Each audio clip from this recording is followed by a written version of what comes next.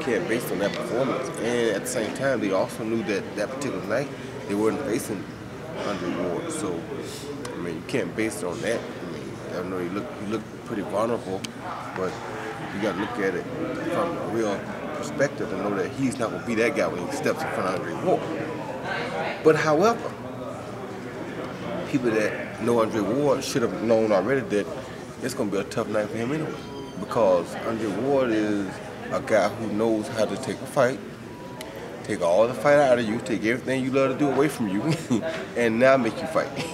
You think he's going to try to make it an inside fight with Kovalev? Because he's real good at that. He ain't going to try to make it nothing. He's going to make it whatever type of fight he needs it to be for him to win. Ain't no such thing as try. That's what he's going to do. If you were, at light heavyweight when you were in your prime, which guy would you fear most, Ward or Kovalev? Oh. Or be concerned about? You don't fear nobody. I got you. Thank you. Second of all, you got to fear both of them because they have two different reasons to fear them. You have to fear them equally.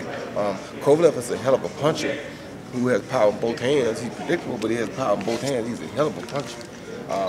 So you have to fear him because of the power aspect of the game. Andre Ward is a guy who knows how to take a guy and completely take him out of what he does best. And that means he's a technician. So you have to fear him equally because of his technique. And that's how it goes. Thank you, Roy.